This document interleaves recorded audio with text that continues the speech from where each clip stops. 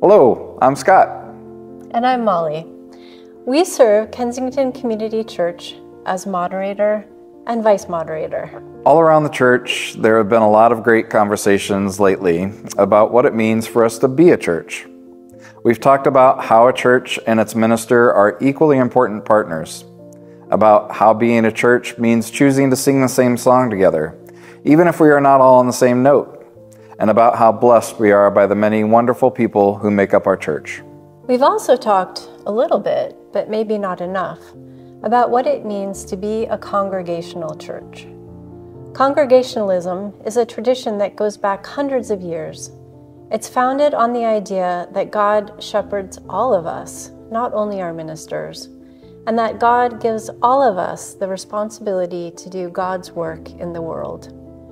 Our church is run by its members through the representatives on the church council. The council is something like a board of directors for the church. It's made up of the two of us, plus the church's treasurer, Bob Apgar, the secretary, Penny Ward, and the chairs of our 5 ministry committees, who you'll hear more from in the coming weeks. Together, we're responsible for all the typical things you'd expect a board of directors to do: proposing budgets, voting on policies, managing the church's relationship with its staff, and organizing many ministry committees. But the church council is just one part of what makes a congregational church like ours function.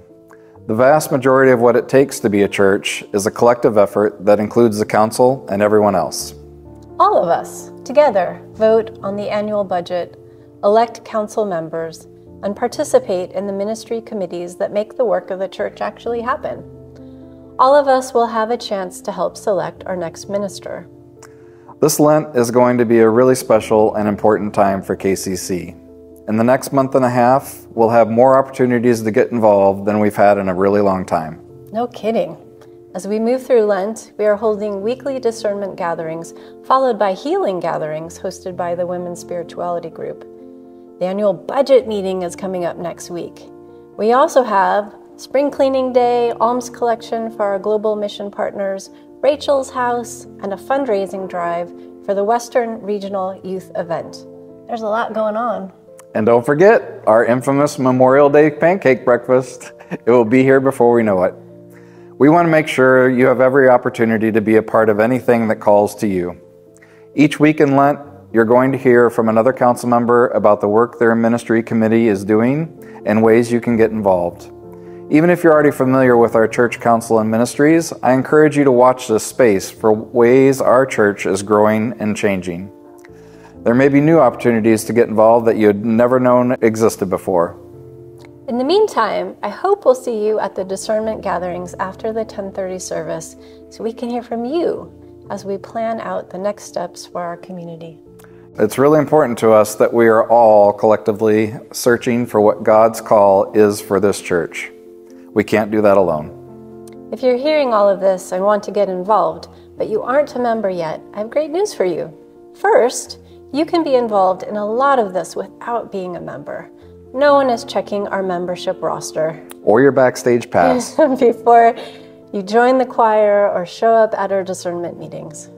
And second, you have an opportunity to become a member in this season as well. It's a really simple process. There's no membership fee to pay and no creed you have to sign.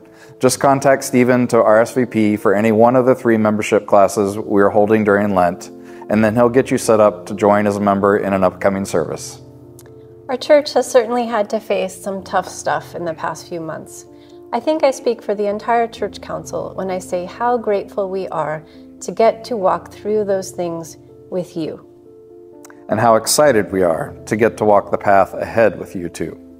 Absolutely. Thank you all again for everything you're doing, from showing up on Sunday to volunteering with the youth on Wednesdays and contributing financially to the church. I look forward to seeing all the ways we will believe, belong, and become together in the next chapter of our church's journey. Thank you.